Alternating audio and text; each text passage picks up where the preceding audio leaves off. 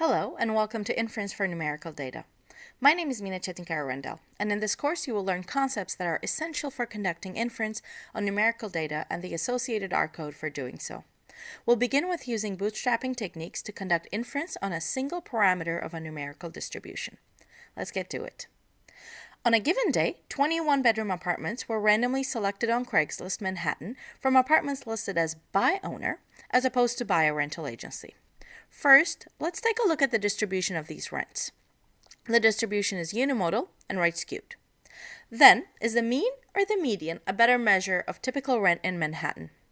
Since the distribution is right-skewed, median is a better measure of typical rent.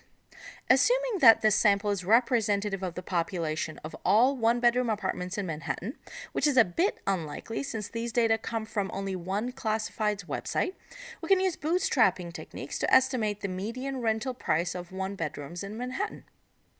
Remember that the term bootstrapping comes from the phrase pulling oneself up by one's bootstraps, which is a metaphor for accomplishing an impossible task without any outside help. In this case, the impossible task is estimating the population parameter using data from only the given sample. Note that this is what statistical inference is all about. We have a sample, and we use that sample to make inferences about the unknown population. Here's our original sample of 20 apartments and their rents. The sample median is $2,350. Using this sample, we want to estimate the population median, and we will do so via bootstrapping. Remember, in bootstrapping, we take random samples from the original sample with replacement. We sample with replacement because we believe that for every observation in the sample, there are more like it in the population. So we can think of our bootstrap population as a population where each observation from the sample appears many times. And then we take many samples from this population to understand what medians of samples from the original population would look like, if, in fact, we have the resources to take many samples from the population. How does this work in practice?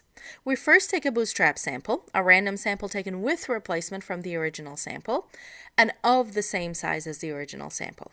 Then we calculate the bootstrap statistic for this sample. Remember, in this example, we're interested in the median, but we could use the same scheme for a mean, a proportion, a standard deviation, a slope, etc. We repeat steps 1 and 2 many times to create the bootstrap distribution. This is a distribution of bootstrap statistics. This is actually just like creating the sampling distribution, but there's one big difference. In bootstrapping, we are taking samples from the original sample instead of from the population. Next, let's discuss implementing bootstrapping in R using the infer package. We can construct the bootstrap distribution in one pipe. We start with our data frame and first specify the variable of interest, which is, in this case, the rent. Then we generate the bootstrap samples, many of them, and finally we calculate the statistic in each one of these samples, which in this case is the median. The result is the bootstrap distribution. And using this distribution, we determine the bounds of the confidence interval. Now let's put what you've learned so far